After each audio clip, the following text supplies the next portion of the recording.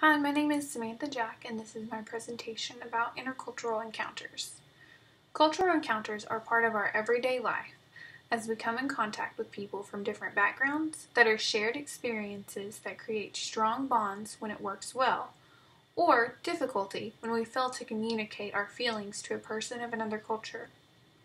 The importance can be shared as an example in having a patient's diagnosis or doubts about their understanding of his illness affected by their cultural background or social beliefs that evoke a social context in regard to treatment for that patient that is heavily influenced by his cultural practices or beliefs. We see this a lot in healthcare at UK Hospital, where we treat so many various patients of different backgrounds and cultural and social beliefs.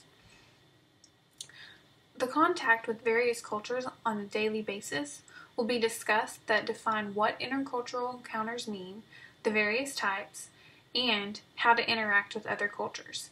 In order to do this, we have to understand that conflict can potentially arise, and when we overcome it, we can be part of the melting pot that intercultural encounters create in the world that we live today. So, the first thing that we have to understand is what intercultural encounters mean, so we can further understand the importance of interacting and being successful with a person from another culture.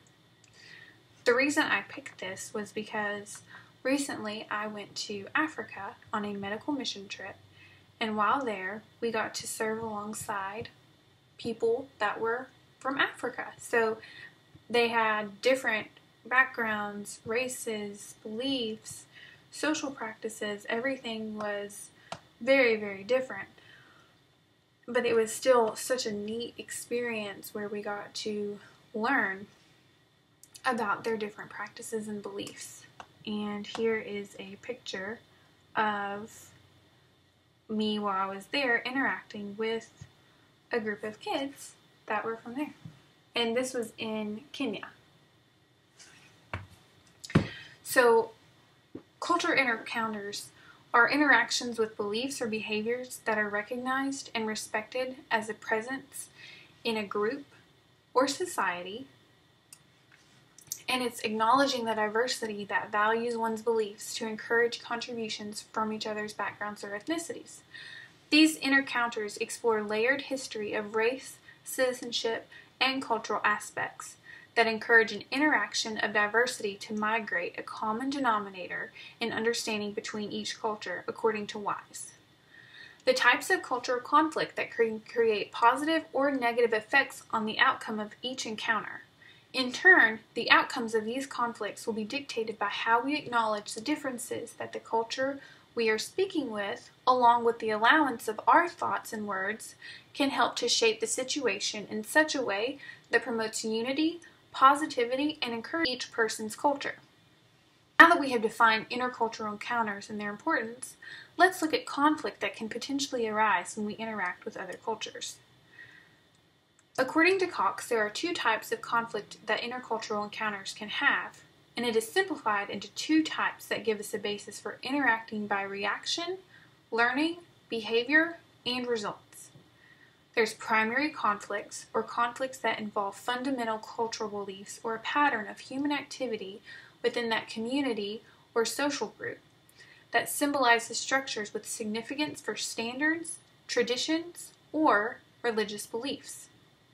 Secondary conflicts are norms within that same culture that reflect a negative or criminal element by another social group within that culture that differ in agreement to resolve the situation involved between the subjects of the same culture. So, looking closer at the types of conflicts enables the ability to overcome them while promoting a sense of unity and a commitment to resolve any conflicts that may be approached when different cultures interact. This reflects a melting pot of encounters that yield positive results, creating a melting pot for the world which we live in today, as we can see by the examples.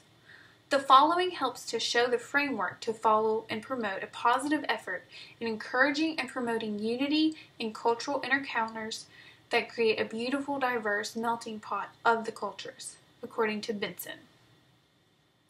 Acknowledgement or showing respect for the person with whom one is speaking to that culture is acknowledged and respected in such a way that their importance for their beliefs will be paramount in the result of any decision or interaction exchange made by each person.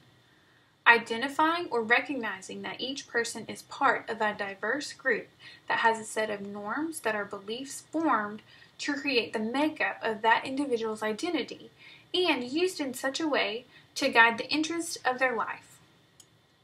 Cooperation and collaboration with an individual to reach a mutual decision that reflects the neutrality, respect, admiration of each person's beliefs, promoting solutions that lead to outcomes with positive differences that can increase awareness and respect with that person and their cultural beliefs.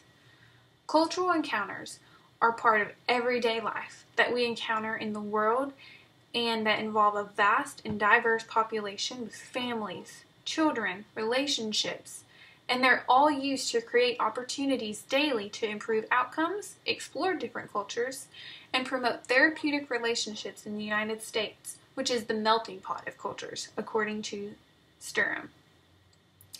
Now that we have understood the meaning of intercultural encounters, the different types of conflicts that they can create, and the wonderful results that can be produced when we follow the proper framework in these situations, we will be able to promote a positive outcome in our own experiences and add to the melting pot to pour into our own contributions to the culture of America.